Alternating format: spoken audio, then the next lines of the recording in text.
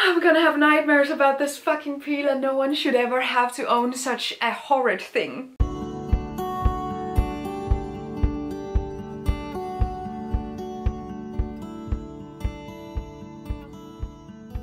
Hello everybody and welcome back to my channel. My name is Gitte Mary and today we have to talk about Amazon must-haves. Now this is a whole series of videos in and of itself, so let me know if this is something you want to see more of. The thing is, I was recently on TikTok and I don't know what happened on my For You page, but the main thing that I saw over and over again were Amazon kitchen must-haves.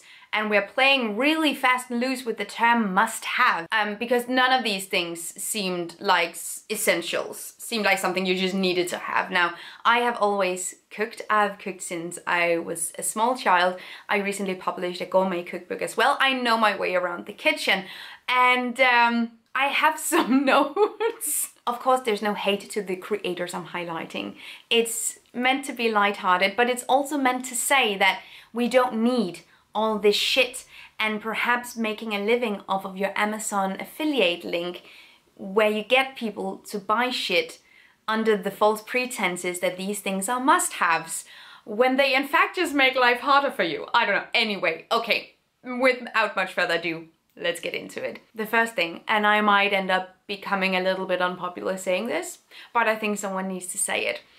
Air fryers. Air fryers are not must-haves in your kitchen. Full transparency, I have an air fryer, Facebook Marketplace all the way, baby, but it's just an oven. It does what an oven does. The PR for air fryers is through the roof. It is so impressive because they really made us all believe that this does something exceptional that no other kitchen appliance can do. I don't know if every country has the same craze with air fryers, but Denmark is poppin'. Everyone and their mother are getting air fryers. It's effective, it's quick, but it's just an extra piece of appliance and you need to sort of clean it up every time you use it. It's not as convenient as some advertisers make it out to be. So if you're thinking about getting an air fryer, but you don't really kind of know, don't. It makes okay fries. That's all I can say. It makes okay fries. But I just don't know if that's worth getting a new appliance for. And it's so big, it takes up my entire counter space. I wouldn't necessarily recommend it to people. If you have one, use it. But it's not essential. It's not essential. And I said what I said. Now, if you've been on the internet for a hot second, you have seen this as well. The fridge stock restock videos, the kitchen restock vibe, it's all over the place. And I have notes, so a lot of these dispensers that a lot of people are buying are completely pointless. So a lot of these dispensers, you can pour your groceries, you can pour your liquids, your oils, your coffee syrups, you can pour your flour, your sugar, whatever, you can pour that into the container. But very rarely, as you can also see in a lot of these videos, the entire product can fit into the container. So you'll need a different location for the remainder, for the packaging, and then you can have your aesthetic product out on the counter, but then you're just taking up twice as much space as if you just used the packaging. I don't necessarily see the appeal of switching up the containers and using small stickers and labels to put on, because also, let me be real with you guys, putting labels on stuff like this, it's gonna look gross at some point. You have your oily, sticky fingers on that container one time with the white sticker on it, and it's gonna be ruined. And this is another kind of kitchen restock container that I just don't see the point in using. But these dispensers for drinks,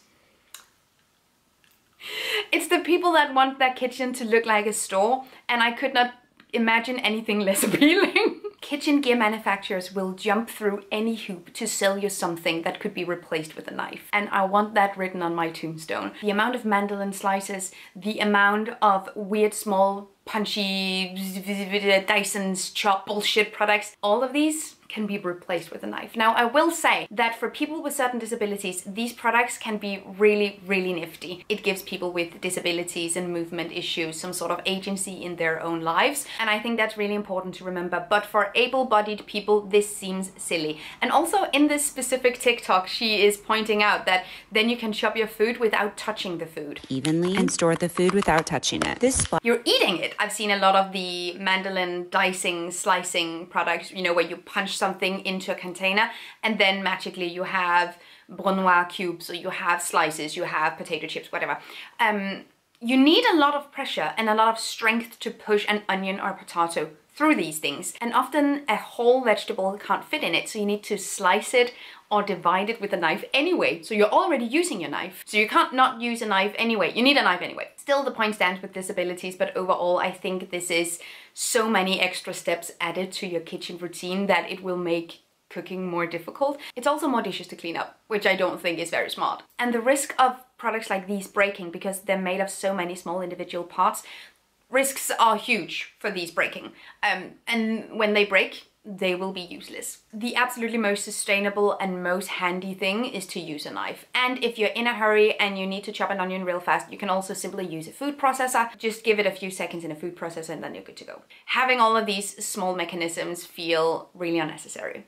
The spiralizer is doing something to me. I remember the time where everyone was allergic to pasta, so we needed to replace pasta with vegetables. We needed to make zucchini noodles and we needed to make them fast. Which means that any kind of product like this is just sort of, this is a very unnecessary way of processing vegetables. Of course, it's one of these things like if you want to, if you prefer eating your vegetables like this, of course do that. Most people have a grater, cheese grater. You can grate your vegetables on that if you want them smaller.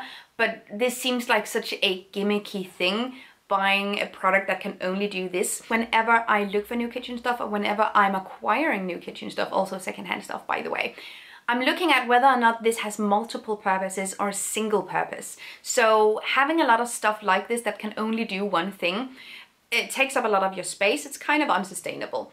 If you can find products with multiple purposes, then we're starting to really get at it. Like, that's nice. But we can also look at it as something you will use. Is this something you will actually get the use out of? Because we have metal, we have plastic, all of these materials come with quite the impact. So if you're just gonna use it once or twice for a gimmick, perhaps do something else. It's not worth the resource extraction, the manufacturing, the processing, the shipping, the packaging, all that kind of stuff. If you're using it a couple of times, that's just not gonna be worth it.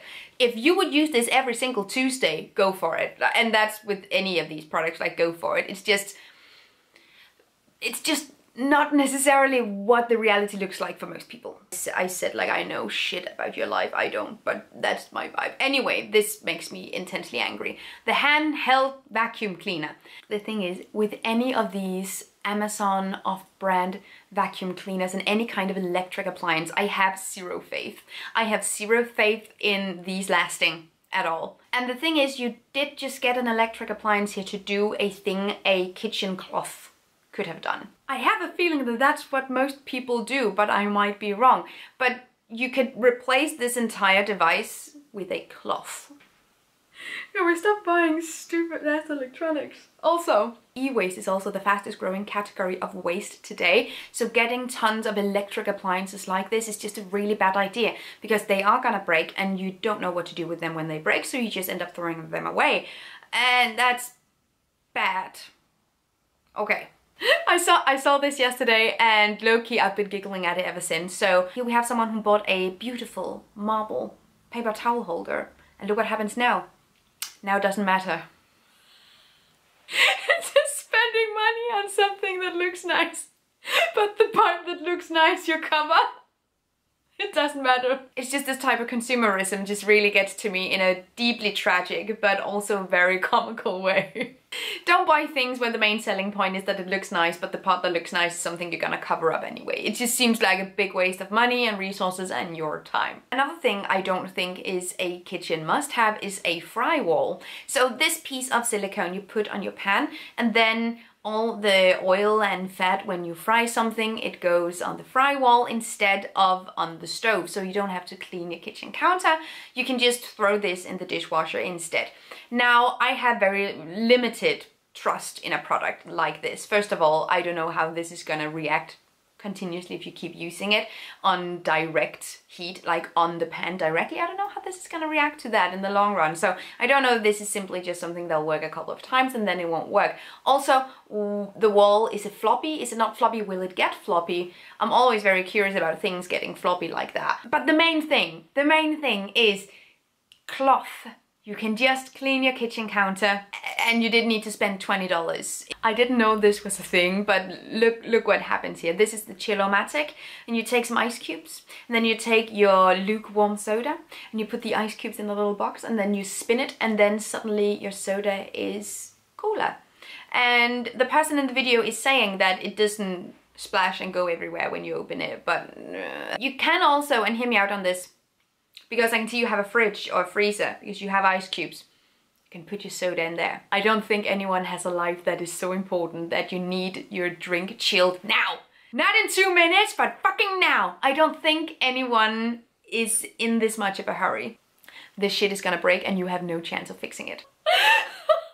No, but the thing is, there are so many products that seeks to, aims at reducing the inconvenience of peeling carrots. And I don't see it as an inconvenience. You open your bin or your compost bucket and you peel into that and you close it and you're done. But first of all, can we agree that this is a shit peeler? This is so shitty. This is not how a peeler is supposed to peel. No, so this is bad. Also, now you have the inconvenience of scraping out the peels from this little shitty plastic container and washing that. So I don't think you're saving time. In this video, there's some real science going on, and he claims that you will save 70% of peeling time. It will save you up to 70% of time on your weekly peeling. I think we all have experienced we're standing there in the kitchen, we're prepping stuff, and we're thinking to ourselves, gosh, I wish I could cut my peeling time with 70%. This is a shit product. It's a shit peeler. It would have been a shit peeler without the little bucket on it, but the little bucket makes it shittier. Don't spend your hard-earned money buying this stuff. This is something I have seen many times, also in stores, and I'm always picking it up and using it like this because it's very satisfying. Like the multi-scissors, it's very satisfying to use it. But this is not the best demonstration video because every single one of these things gets stuck in between the scissor blades. And that's the main issue I see with this product overall. Also, it's just a shit pair of scissors. You can get really nice sharp pair of scissors, but you also already have an alternative to this at home. It's a knife or a pair of scissors. Also, I am 100% sure that this actually takes a longer time to do rather than if you just use the regular knife or scissor, because you have to get out all the individual stuff in between the blades. This is one of these things that it seems like a smart idea, right? You have this speed with one pair of scissors. So you have 3 blades. You have this speed. Like, it makes sense. Like, the math is mathing here. Someone is girl bossing all the way to the sun with these fucking products. I'm so excited. But this is mainly to say that you don't need this stuff. And there are so many other products that we don't need. But it's very hard sometimes to filter through what we need and what we don't need. Mainly because all these products are advertised to us so laissez-faire as must-haves. This is a late-stage capitalism crime to name these things must-haves. None of these things are must-haves. There are, in fact, very few real must-haves. When we're looking at kitchen must-haves, I would say a knife is probably a must-have, and some sort of cooking device. May it be a pot, may it be a pan. I hope that you liked this video. Let me know if you want me to react to more useless crap, because we can easily do that. We can easily make that our weekend tradition. No problem. Thank you so much for watching. Have an amazing day. I will see you guys next time. Take really good care of yourselves. Until then. Oh, and by the way, let me know if you own any of these products. There's no shame. There's only love and positivity on here. It seems like a lie, but it really isn't. Let me know down below if you have any of these products and if they actually work or if they are as shit as I think they are. Thank you so much for watching. Bye. Thank you so much for watching this video, and also a special thank you to my Patreon supporters. You guys help me create green zero waste content and I love you guys. You can find the links to my social media accounts down below and the link to my Patreon on this screen. Bye!